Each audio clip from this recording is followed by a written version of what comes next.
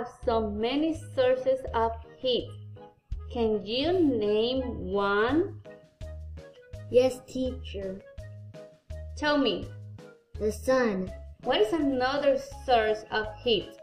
A candle light. A candlelight? Yes, and what else? The kitchen.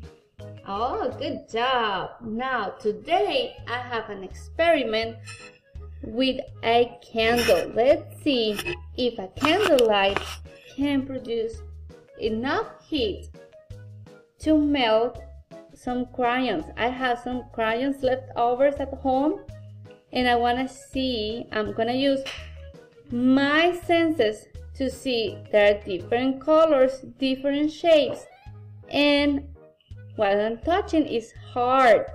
Okay, these are hard pieces of crayons.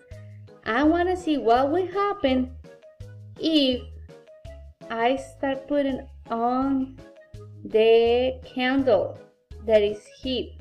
What do you think will happen? Well, we look at this. I want you to take your piece of paper and draw your observations, okay? How they start, and look at this process. They are starting to melt. What happened when they start to melt? Look at those beautiful colors. Remember, at the beginning they were solid, and now look at the changes. I need you to put these observations on your paper. Remember, like a scientist, we always have to be careful. We cannot do this alone at home. And take your notebooks and write it down, your observation. What happened at the beginning? What is happening now that we add a different source of heat, like a candle light? You see the process? They're almost, all of them are almost melt. You see those beautiful colors? They start solid and now they are liquid.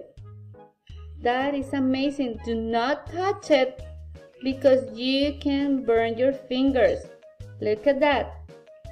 A lot of color. Now I want to see this on your papers. Can you draw a picture about the crayons, how they look at the beginning, what happened in the middle of the process, and this is the end. Look at this. They are all liquid and they can be mixed. Now time to listen and talk to your teacher.